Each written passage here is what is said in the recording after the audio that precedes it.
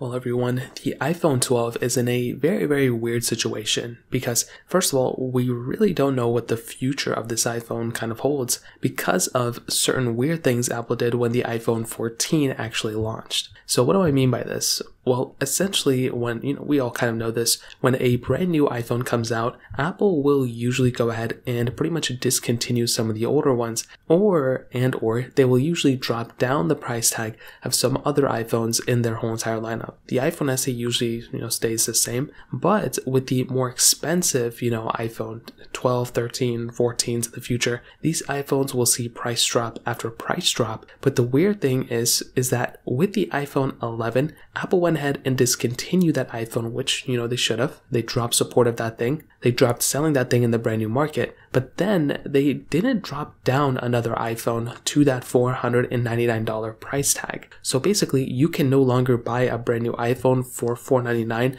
directly from Apple. So that was a very interesting thing that I saw. I mean, it's very rare that Apple goes ahead and removes a complete lineup of an iPhone, and they actually ended up doing that here. Now, this brings us straight to our next situation, which is actually with the iPhone 12. So what is going to happen to the iPhone 12 that is currently at $599? Is that iPhone going to go ahead and drop down to $499? Or is that iPhone going to go ahead and stay at that same price tag? Is it going to go down? Is it going to be discontinued? There's going to be a very weird situation for both the iPhone 12 and the iPhone 13 mini, since they're both at that same price tag. Now, I do think, or I did think that Apple was going to make another iPhone at that $499 price tag, not dropping down another, iPhone here or there, but actually going through and making an iPhone SE 4 of some sort. So they would have two iPhone SEs at the very bottom list, and then the more expensive ones, kind of at the top, but that actually didn't end up happening. So this kind of caused some other issues with our iPhones too, because, at that $499 price tag,